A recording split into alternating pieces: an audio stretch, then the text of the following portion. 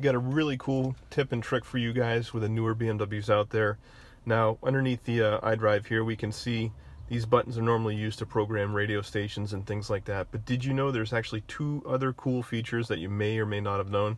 You can actually swipe across these numbers, just like you're unlocking your phone, and then you can preview what is saved up at the top there, which is kind of cool.